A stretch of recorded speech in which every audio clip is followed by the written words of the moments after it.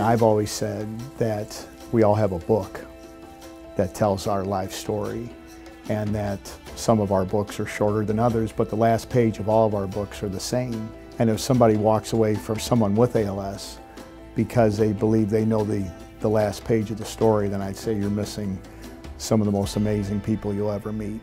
Even though I was diagnosed in 2016 in March, we noticed things going on in the year 2014. Once I tried to run, I couldn't. I said, what the heck is going on, you know? ALS is so much more than just a motor neuron disease diagnosed to one person. It very quickly becomes a family illness just because of the nature of the disease. When one person loses function, another person has to pick up their function. For me, just trying to keep up with, okay, what equipment does he need? What, you know, what kind of help can we incorporate all these friends and neighbors and coworkers that are offering to help? You know, you try to keep up, but it's a lot of information. The hard part was how do I tell my kids? You know, how do I tell my friends? It robs a person's identity in their family. It robs their role in society, and because you're slowly changing over time, it's almost like you have to re-identify who you are every time there's a change.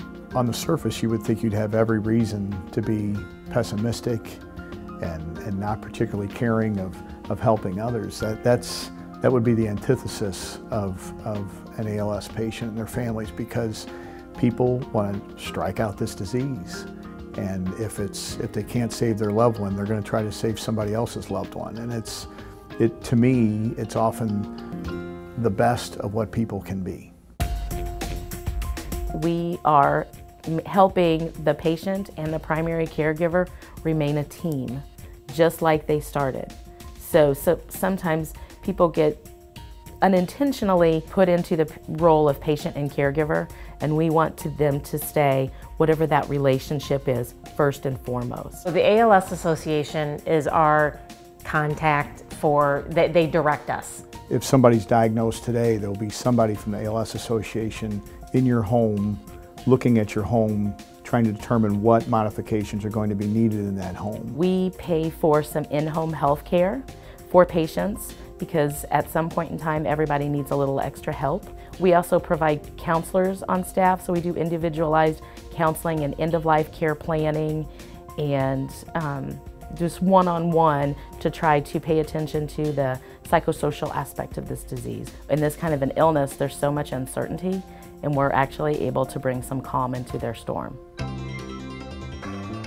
I think the biggest change, I would say, in the last 10 years or so is, number one, there's far higher awareness, which certainly comes from, in part, the Ice Bucket Challenge from 3 years ago. That was a game changer. Then there have been advances in technology that help people live their lives far better than 10 years ago, or even the time when my dad had ALS back in the late 1990s.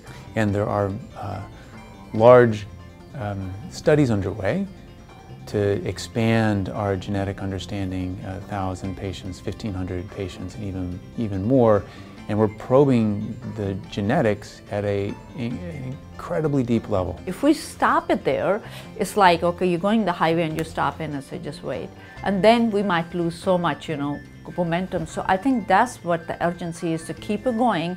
That once you know it's becoming clear and clear, if you keep on going on that, eventually, hopefully, we can reach the answer. Well, it's a very exciting time because of the new drug, radicava, that just was announced. And we need better drugs, something that'll not just slow it down some, which is good, fantastic to slow it down some.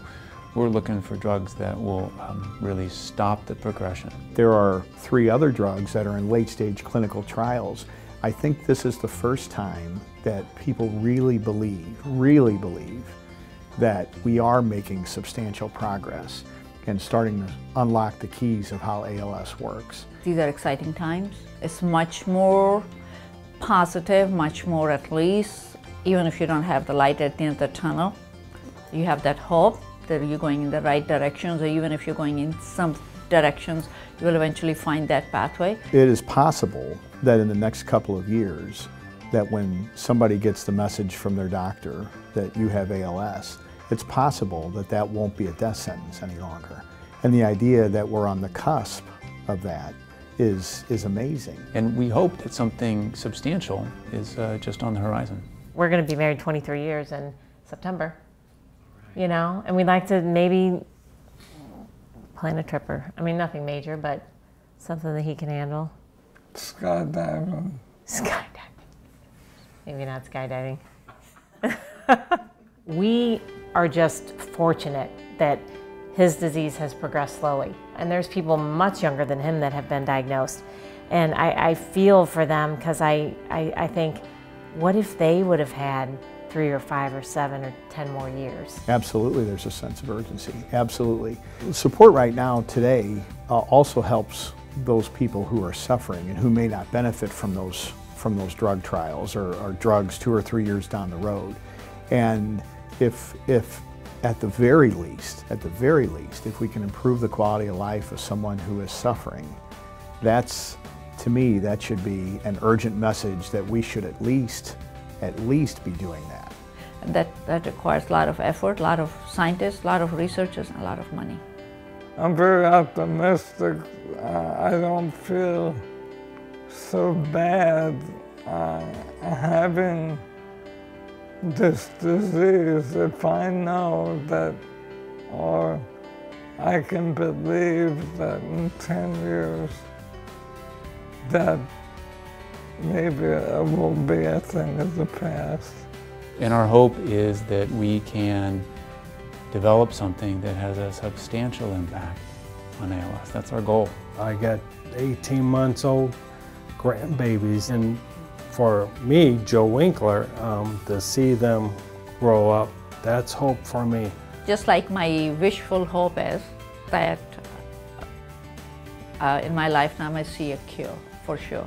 I am very hopeful that we will find a cure. I have no question it's going to happen. There's always hope. I think if we lose hope, we've lost everything.